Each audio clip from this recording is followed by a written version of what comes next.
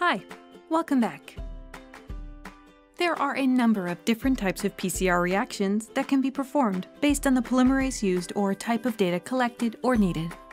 Standard or routine PCR relies on standard Taq polymerase and is sufficient for applications like genotyping or colony screening, which only require sequence detection.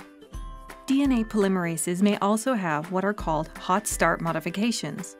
Hot start DNA polymerases enable room temperature reaction setup and are often preferred for PCR applications that require specific detection, such as genotyping or clinical applications.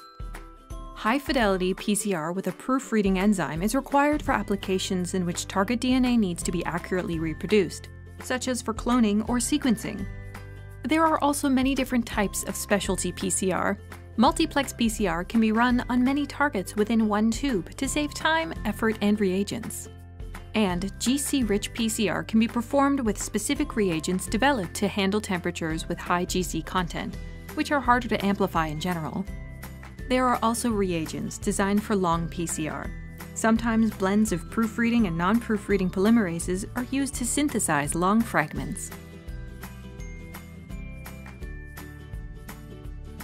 Thanks for watching.